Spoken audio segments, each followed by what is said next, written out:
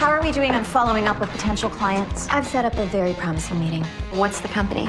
Laconia. Who owns Laconia? Owen Jasper. She's hyperventilating. What should we do? Go get a bag. I said a bag, not a purse. Now you specify. Oh my God, it's really cute though. I know, sample sale.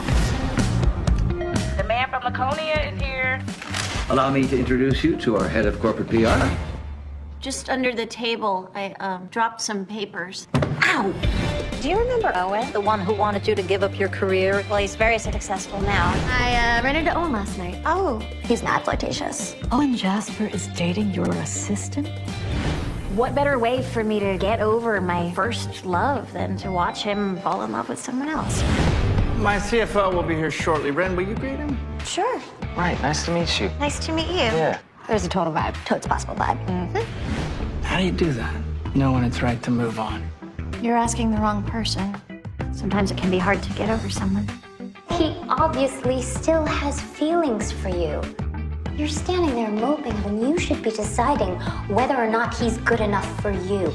I can do this, right? Yes, I can. She's moving like she's shaking off her old self.